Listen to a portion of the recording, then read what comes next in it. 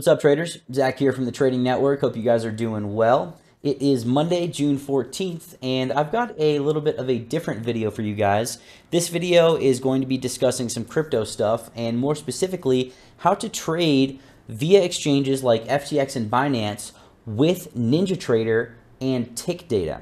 Now, this is something that is very exciting, as a very, very small percentage of anybody who is trading crypto is using tick data and even has access or knows how to access this information.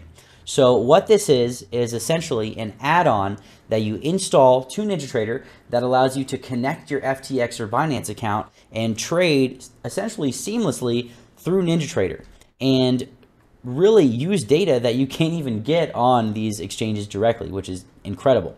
So I will show you guys that I have here the Ethereum perpetual futures contract on the 377 tick chart. I've got all my regular indicators, even things like cumulative delta, which is fantastic and something that you do not very often see on a cryptocurrency chart.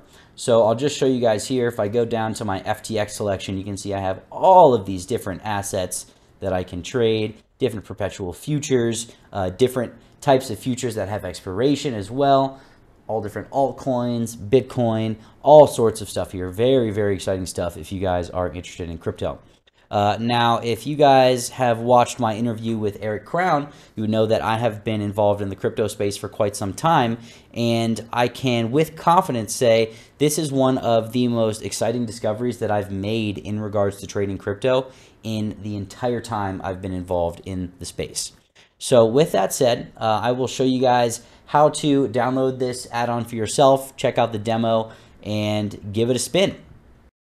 All right, so first and foremost, what you are going to want to do is you're going to want to go to ninjatools.studio/FTX-Bitcoin-demo. I will put that link below in the description as well, so you guys can get right to it.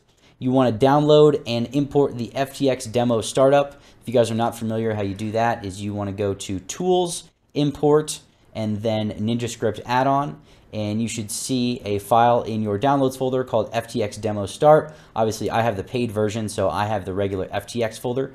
You're going to want to double click that. You will get a notification to indeed restart your NinjaTrader, which will then give you that nice FTX logo at the top left of your control center here on NinjaTrader.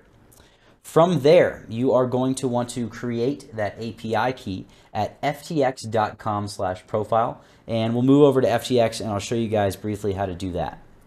All right, so here you can see I am at ftx.com/profile. I've got the TTN logo blocking out some of my information like my API keys. And what you guys are going to want to do to create your own API key is click this button down here, okay? That is going to pop up a box with a API key and a secret key. You're going to then copy the API key and the secret key, and you're going to put it into Ninja. So we're going to go back to Ninja, and we're going to go to FTX. We're going to go to FTX settings, and then we're going to add another account. And you can see that there is a slot for the API key and the secret key, okay? Now you want to paste the appropriate keys in the appropriate boxes, click OK, and that will connect you directly to your FTX account. You can name it whatever you want, FTX1, whatever, right? Paste the API keys, and that will give you your account. Once you have your account created, you can then go down and you can select it in the dropdown and connect to it just like any old account on NinjaTrader. Now, one thing I do want to tell you guys is when you switch charts, when you first connect to your account, you want to make sure that you are connected to your FTX account first before you connect to any other connections. If you have other connections connected automatically, disconnect all those, then reconnect to FTX, and you will start to download the crypto data. So you will also see when you switch charts or when you start to download the crypto data, in the bottom right-hand side of the control center, it'll tell you what chart you're loading. So I'll show you guys an example here. Just go to FTX, and we'll pick EOS Perpetual. Something like that, right? So I just want to show you guys can see downloading EOS Perpetual, and it takes a little bit. It'll take a little while to load, and then it will populate the chart. So, oh, forgot to get rid of these things here.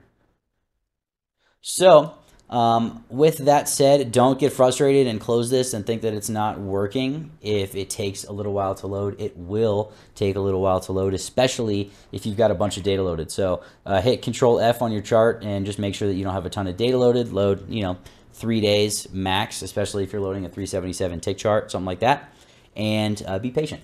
So that is essentially the gist of it. You can then directly place orders, move orders around, place stop losses, take profits directly on NinjaTrader, and monitor your positions. Now I'll show you right here. You can see in my drop down that I have my FTX account right there. So you just select that in the drop down and you will indeed be good to go. Another thing that I want to mention is about the advanced order types. So FTX and I believe Binance as well, they have specific order types called take profit order types. You want to try and avoid using those order types because sometimes the orders will get stuck. They turn orange, which means that they basically are non-existent other than an annoying line on your chart, and you have to basically remove your FTX account from here, from the control center, and then re-add it to get rid of those hanging orange orders. So just try to manually place your limit orders, use limit orders as your stop loss and take profits, and that will keep you out of that annoyance. But you can see here, I've got my EOS chart loaded up, nice and orderly on our tick charts. And that's one beautiful thing that I really suggest you guys to study, especially if you are into crypto or you're interested in trading crypto. This is going to give you a really good edge because, like I said, very, very small percent. I mean, maybe 1%, if I had to guess, of people know about tick data in crypto, let alone are using it and have access to it.